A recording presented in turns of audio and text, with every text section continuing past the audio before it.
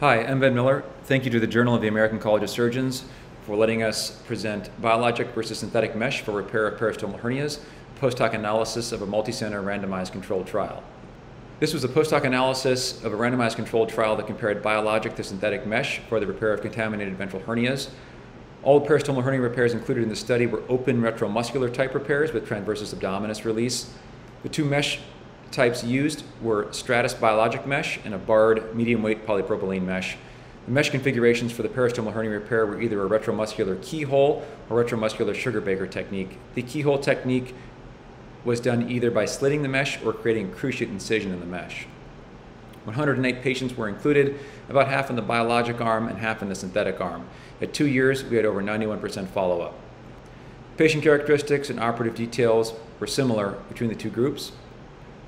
At 2 years, surgical site occurrences requiring procedural intervention were similar between synthetic and biologic mesh. Reoperation rates were also similar between the two treatment arms. There were 4 mesh-related erosions that occurred, 2 in the biologic and 2 in the synthetic arm, and no patient required a mesh excision. As far as hernia recurrences go, 30% of patients in the biologic group had a recurrence, 26% in the synthetic group. These differences were not significant.